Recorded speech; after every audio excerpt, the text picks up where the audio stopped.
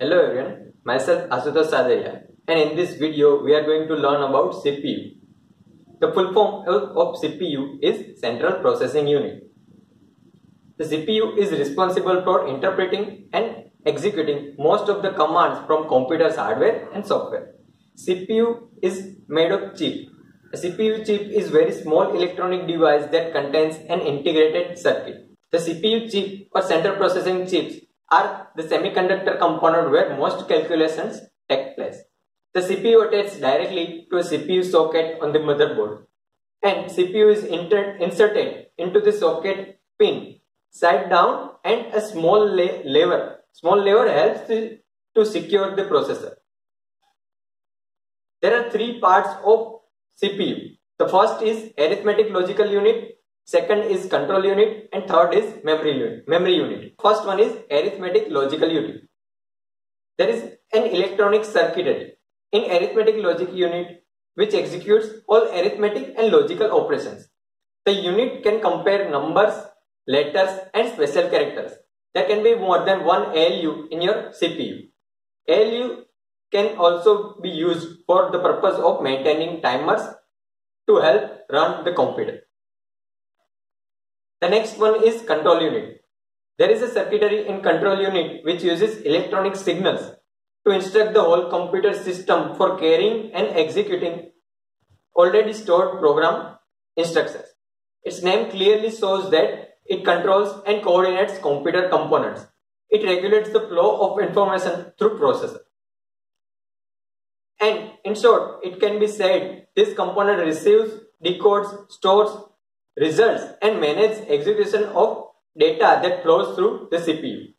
The next unit is memory unit. Memory unit is made of registers. Registers are temporary storage areas which are responsible for holding the data that is to be processed. They store the instruction and data in a processor. This data is further used by control unit. There are some registers that are set aside for specific tasks. This generally includes program counters, stacks, and flags.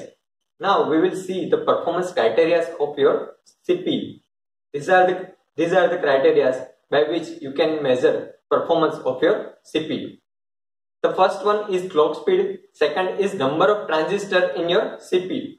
Next is registers, external data bus, address bus, internal cache, and we are going to see some other components which decides the performance of your CPU.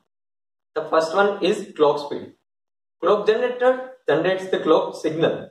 The speed of the computer is used as a means of measuring how well it operates. All other things being equal, a faster clock means faster execution and better performance.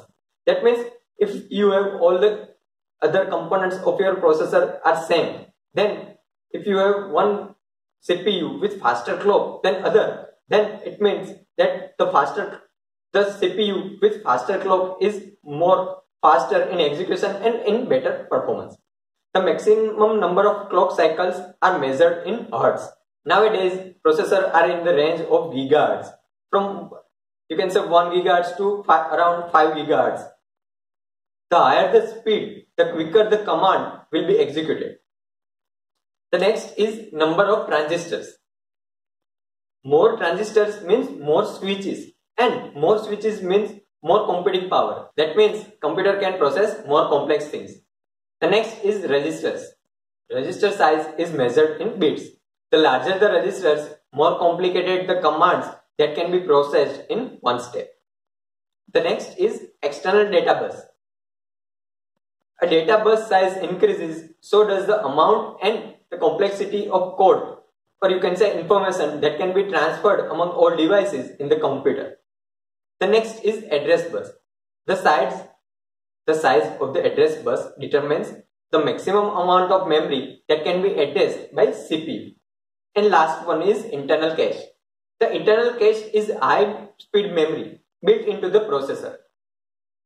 There is a place to store frequently used data instead of sending it to slower devices such as RAM and hard disk. When I say smaller devices, I mean in relative terms. The cache memory is faster than RAM and hard disk. The parts of data are transferred from disk to cache memory. by operating system from where CPU can access them at very fast speed than regular storage medium, that is RAM and hard disk, because cache memory is faster than RAM and RAM is faster than hard disk. Now we have seen basic criteria of your processor by which you can measure performance of your processor. Now we are going to learn other criteria by which you can measure the performance of your processor. So let me say first that there are several manufacturers of processors like Intel, AMD, ARM, Qualcomm, MediaTek.